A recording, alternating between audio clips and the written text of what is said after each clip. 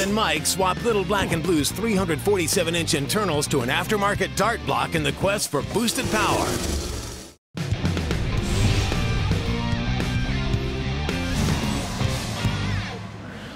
We're back again, and today we're continuing on an engine project that has gained a ton of popularity with you viewers.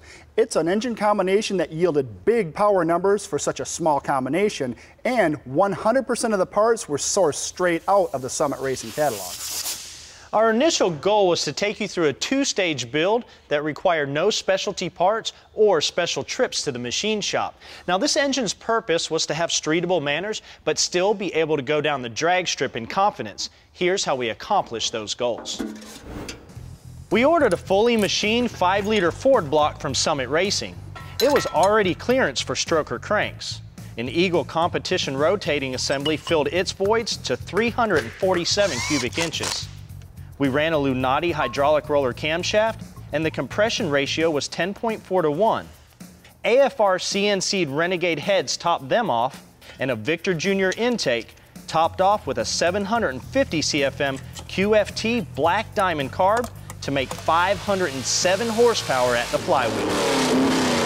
Then we upped the ante for stage 2 by swapping out to a Lunati solid roller cam, Jessel shaft rockers, a Super Victor intake, a 950 QFT black diamond carb, and up the compression 0.8 of a point to 11.2 to 1, where it made 566 horsepower, 455 pound-feet of torque.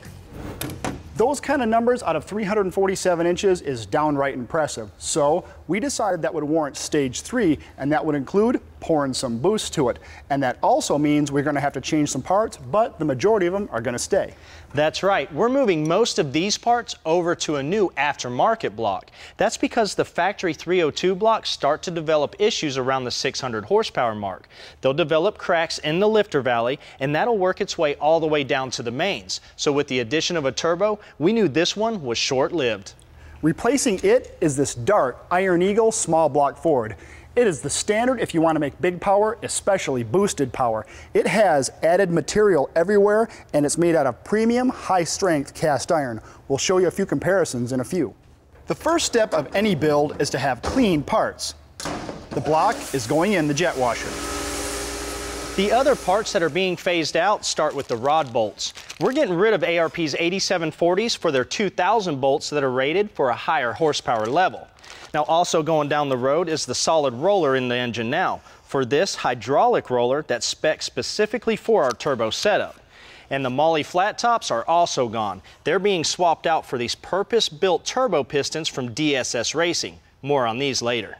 Finally, no more carburetor. We're swapping out to Holley EFI. And check this out. This is the original Super Victor we ran with the carburetor. We had it converted over to port fuel injection.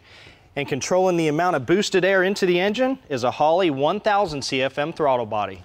To be able to put those new parts to use, we have to get the ones we're reusing off and out of the stock block. For the new Dart foundation. And just so you know, our goal is for it to hold in over 1100 horsepower. Take a look at these dramatic differences between the two blocks. The cylinder walls of the stock block are a thin wall casting. The darts are almost 200 thousandths thicker. The other big difference is the amount of material in the main webbing. And this goes for the rest of it as well. It's beefier to make it more stable and rigid to handle big power. First to go in are the Dart cam bearings specific to this block. Now they have a certain journal location. Done. So make sure you follow the instructions. One more. Good. Clevite main bearings are next, and assembly lube covers them. With all the bearing clearances checked and where we want them, we can slide the Teflon rear main seal on the back of the crank. Now it goes in for good. It's from their competition line and came with the ESP armor finish. Now the bearings go in the caps, which can be guided down the studs and seated with a dead blow, followed by the washers and nuts. Everything is final torque to 80 pound-feet on the studs, 65 on the outers, and 35 on the small front and rear ones. Now comes this trick main girdle from DSS Racing. It's made from 3/4 inch billet 6061 T6 aluminum. It eliminates main cap walk and dampens damaging harmonics. It's a two-piece design and it fits on here like this, but we can't tighten it down since we need to have access to the rod bolts, and that's coming up next. Continuing with assembly, a turbo-specific bump stick is positioned in the cam tunnel.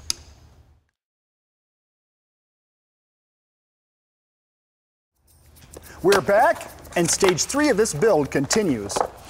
This Lunati camshaft is a special grind designed for our turbo application.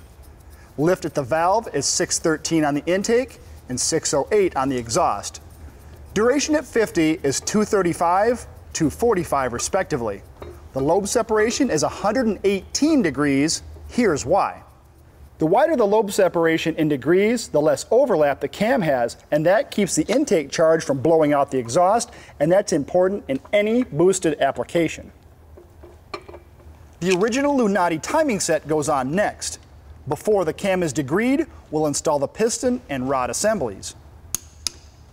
The rods are the same Eagle forged H-beams. The pistons are definitely new. We ordered this set to our specs with a negative 22 cc dish and 2 valve reliefs. Now on the side of the skirts is an anti-friction coating, and up top is a ceramic thermal barrier which isolates heat in the combustion chamber and protects the top of the piston from extreme heat. Now the X-groove is their patented technology. Here's how it works. On the upstroke, fuel wash and normal debris are swept into the X-groove and forced down into the oil pan. Now that keeps the protective oil film intact on the critical areas between the skirt and the cylinder wall. On the downstroke, excess oil and debris are swept into the X-groove and exit the oil drain back holes, keeping the clearance between the piston and cylinder wall cleaner, which reduces the oil load on the oil ring. The ring pack is from Total Seal, and it's pretty trick. It's got an 043 gapless top ring, a ductile iron Napier second, and a conventional chrome rail 3mm oil ring. There's nothing special about how the assemblies go in. Just make sure you have a nice ring compressor, like this one we ordered from ARP. These rings are extremely flimsy, so take your time. Now the original oil pump and pickup can go on, and the center support you saw earlier adds more strength to the stud girdle. With a degreed camshaft, the timing cover can go on. Sealing up the bottom end is a one-piece pan gasket and the original Moroso oil pan. ARP fasteners will snug it down. Back up top, our new short travel hydraulic roller lifters can drop in. Cometic MLS head gaskets with a 40 thousandths compressed thickness will seal the heads to the block. These AFR cylinder heads are the same ones we ran before to make big power on such a little engine. Now we attributed most of the power to these heads, but there was some confusion about what we originally received. Check this out. These heads do have the 2050 intake and the 1600 exhaust valve, but here's the kicker. They don't have a 205 cc intake runner. This is a 195. This is their competition head, and to us, it speaks for itself. Due to the additional cylinder pressure the boost is going to create, we're using ARP head studs instead of bolts this time around. The final torque is 110 pound-feet. The new lifters have a taller body, so a shorter push rod is required. Good old Comp Cams sent us this set to accommodate them. Extreme pressure lube coats the ball end to prevent premature wear at startup. Our Jessel shaft rockers are going back on. 1.7 ratio on the intake, 1.6 on the exhaust. Due to the lifter design, the lash is set at 0, and we'll do that in the dyno room. With the Felpro intake gaskets in place, we'll lay down a couple of beads of Loctite ready gasket on the China rails. The Super Victor intake we ran with the carburetor has a new look and is sealing up the lifter valley. 120 pound-per-hour Holley injectors will supply fuel to this small block, and Holley's universal fuel rails will top them off. The School of Automotive Machinists did this conversion for us. Topping off the intake is Holley's 1000 CFM billet throttle body that houses the TPS sensor and idle air control motor. With fittings welded in the valve covers, we repainted them with VHT Wrinkle Plus black paint. The rest happens in the dyno room. A short ride to the dyno room for the rest of Black & Blue's components.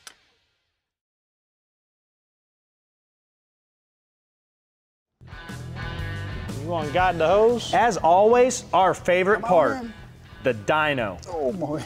It starts with docking the engine and cart to the dyno's chassis. Now our Hellion power system shorty headers go on, and ARP fasteners secure the thick flange to the head. And if you noticed, they do face the wrong direction. Now the crossover pipe is installed, which connects the passenger and driver hot side together. Due to our power level, we're running two 46mm precision wastegates, which gives us more surface area to vent the unused exhaust through. Our precision turbo is a heavy hitter. It's a 76mm that has a ported cover and billet CNC'd compressor wheel. It's equipped with ball bearings and will support close to 1,200 horsepower on this 347. Hellion's heat kit for a Fox Body Mustang is what we're using. It includes these pipes to direct the exhaust towards the rear of the car, or in our case, the dyno room. The oil feed line from the engine's oil gallery to the turbo is installed now. The water neck is necessary, and we're using a simple Spectre 4-inch cast aluminum plenum as the inlet for the throttle body. For this dyno session, we're going to run a front accessory drive so we know the exact output of the engine when it goes in the car. Now this is a Jones Racing Products front drive that includes a power steering pump, a vacuum pump, water pump, and alternator. Now all the accessories are driven off of a mandrel on the front of the crank and are turned by either a cog or a rib type belt. Now this system is really cool because it's lightweight, it reduces harmonics, and most importantly it's available in any drive ratio. So you can custom tune the application to your engine, whether it's a race car or a street car. And I've got to say, this is some of the nicest stuff we've ever seen. The mandrel bolts directly to our ATI balancer. An Edelbrock water pump is supplied in this kit. It's powder-coated black to match the rest of the drive. Jones's vacuum pump is a 2-stage billet aluminum gear style. We're driving it at 65% of the engine speed. It has 2 suctions and 1 exhaust port. It's easy to mount to the block or an engine plate as well. Their 120 amp high output alternator is next. It only weighs 12 pounds and features internal fans and a 1-wire hookup. A lightweight aluminum power steering pump with a built-in reservoir wraps up the accessories for this engine. It's available for rack and pinion or steering boxes, and the reservoir holds a generous 18 ounces of fluid. Mandrel pulleys are next. They are keyed, so make sure you use them in all the right places. Next to go on are the belts. This kit is super easy to put on, and it's as tough as it looks. 1 hose runs from each valve cover to the suction port on the vacuum pump. This line runs from the exhaust port to a catch tank, then from the catch tank to the regulator located in the valve cover. Before we prime it, we have to fill it with motor oil. And motor oil has to do more than just lubricate. It acts as a hydraulic fluid and also functions as a cooling agent for the pistons. We're using a new Pennzoil super synthetic called Platinum Plus. It's made with a technology that converts natural gas into a liquid-based oil. Unlike refining from crude oil, this process is 99.5% pure. So we've been working on this process since the 70s, where we can take natural gas and convert it from a gas into a liquid. We run it through this special chemical process with a catalyst. We can take very consistent molecules in natural gas and purpose build the type of molecule we want to make, in this case, a lubricating oil, or in other cases, we can make fuel. The nice thing as well about the Pure Plus technology is its ability to withstand really hot temperatures. So the oil has to be able to withstand those hot spots within the engine, especially like around the piston rings. You don't want those piston rings to start to build up deposits, because real quick you're going to end up losing power, you're going to end up scoring the cylinder wall, things go south quickly. And keeping the compressed air cool going into this engine is a large vertical flow dual inlet intercooler from Hellion. The cold side piping runs from the turbo down to the intercooler, and from the intercooler to the intake plenum. Now the engine is completely plumbed. This turbo excess blow-off valve relieves compressor pressure surge caused by the changing gears or letting off the throttle. Time for priming. Reverse rotation on the drill will force oil through the engine and turbo, just like if the engine was running. A familiar face is in the house to tune the turbo small block.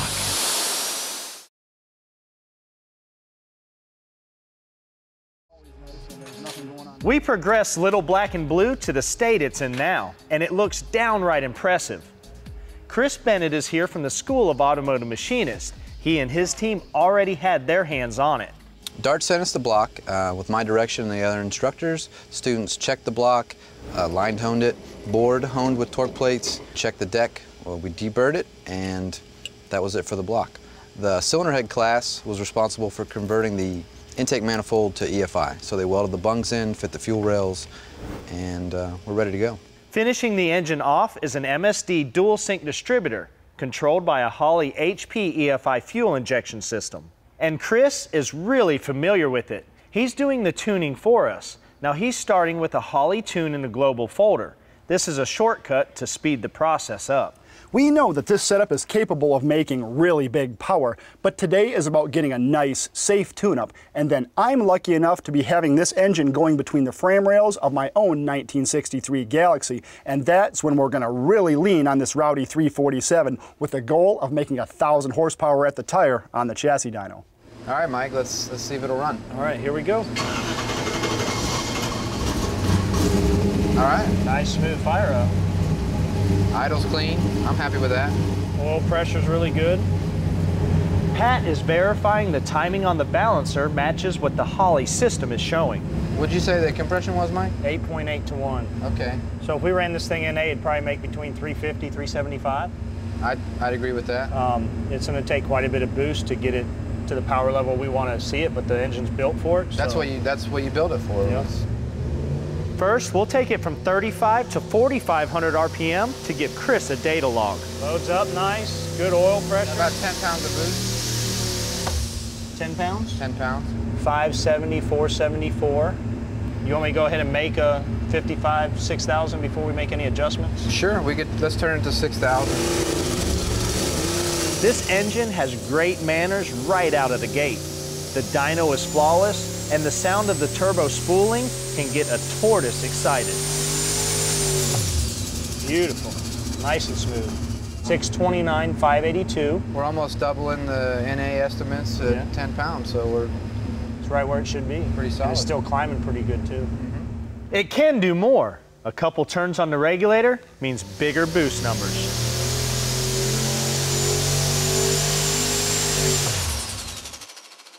$746 on power, $713 on torque. Now a spring change is in order, going from a 10 to a 16 pounder on both sides. 782 horsepower, 766 pound-feet of torque. That sent us in the right direction. One more spring change and a final run. I'm good. All right, watch the boost. Watching the boost. It's amazing how efficient turbos are these days. Lag is a thing of the past, and they put off a sound you'll never get sick of. They mean business. Now we're talking 806 horsepower, 782 on the torque gauge. Well, it's all quiet back in the dyno room, which means we're done for the day. Now, a big thanks goes out to Chris Bennett and the School of Automotive Machinists. The next time you see that beast, it'll be between the frame rails of Pat's '63 Galaxy. We'll see you next time.